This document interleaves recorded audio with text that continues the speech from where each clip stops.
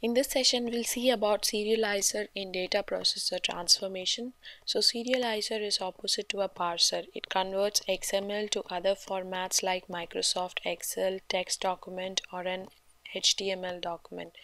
So you can create a serializer in two ways. Either we can invert the configuration of an existing parser or edit the script and insert serializer components. So it is usually easier to create a serializer than a parser because the XML input is completely structured. The structure makes it easy to identify the required data and write it in a sequential procedure. So in this session, I'll be using the XML source that we had created in my previous session in the parser. So this is going to be my XML source file, and this is going to be the XST document that I'll be using, same as I used in my previous parser. So now let's start creating our data processor transformation. So go to new transformation, next.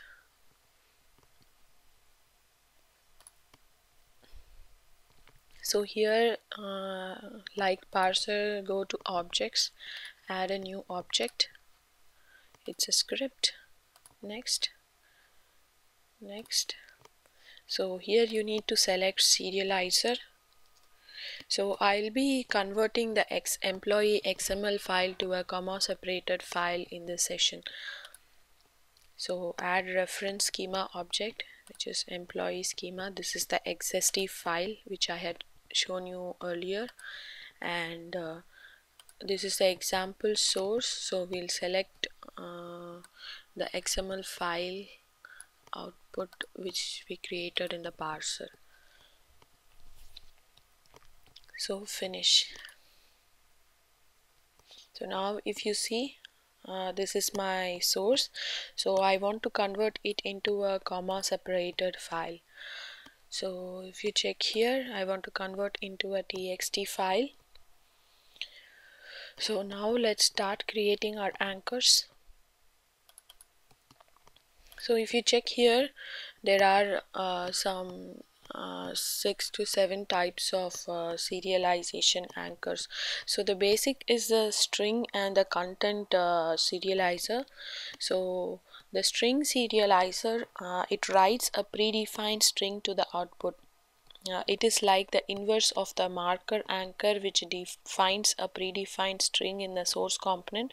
So it string serializer, it writes a predefined string to the output. So other important one is the content serializer. It writes the content of a specified data holder to the output document. So it is inverse of a content anchor, which reads content from the source document in parser. So others are, one is the alternative serializer, which defines a set of alternative serialization anchors that are nested below the parent serializer. For example, if the input XML might contain a product element or a service element, but not both. So if you want to serialize whichever element is in the input, so using the alternative serializer component, we can nest two content serialization anchors. So we can configure one of them to process the product element and other to service. So others are the delimiter, section serializer, group serializer. You can find more about these in help content in our Informatica help contents. So now let's start. The first one is the string serializer. So in string serializer, we will give what are all so in the string we'll define name, first name,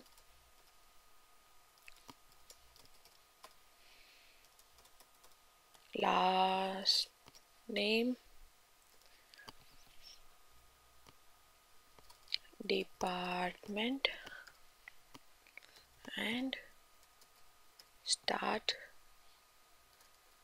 date. Yeah, so these are the column names for my comma separated file. So after the string serializer, I'm creating the content serializer, which will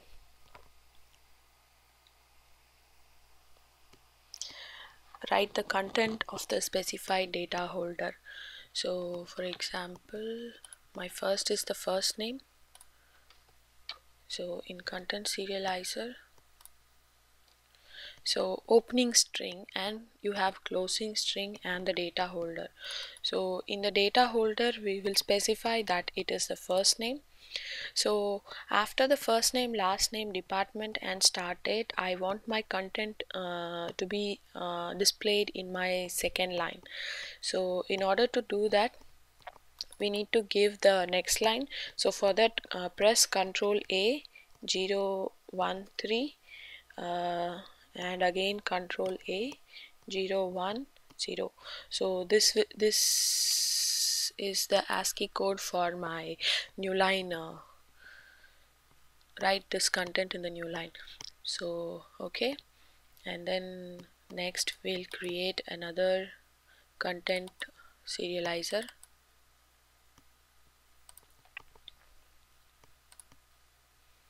Yeah, so open it. So after my first name, I want a comma. So comma. So you can specify opening string, closing string based on your requirements, how you want the output document to be like. Based on that you can define. Okay, so next our last name is done. Now to our department, go to content. Okay, so open this. Again the opening string has to be a comma, and the data holder is department. Okay, and our final content serializer,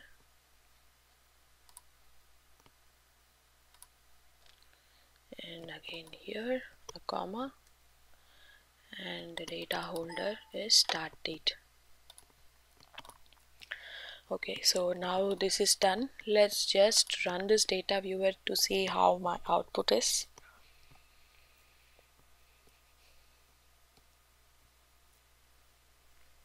So we have got our desired output. First line has a column names and the second line is the data, comma separated data. So now save this, and I'm using the same mapping as I used in my parser.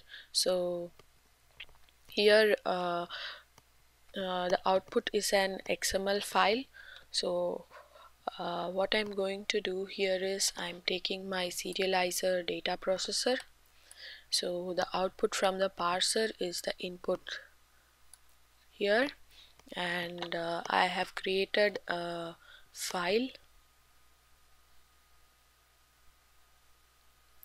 So employee data is the file.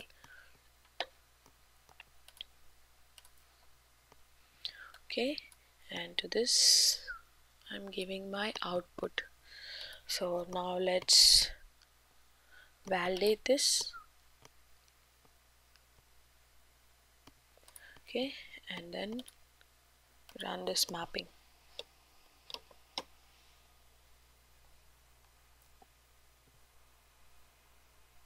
So serializer executes the serialization anchors in the sequence of their definitions. So the serialization anchors write data sequentially, always appending it to the end of the output document. So if you check here,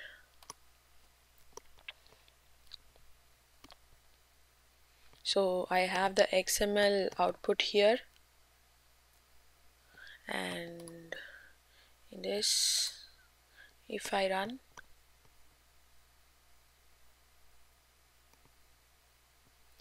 so I have the output file with the following data.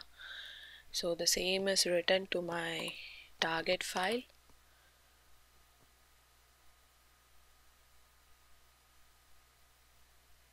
So if I check here, this is my output.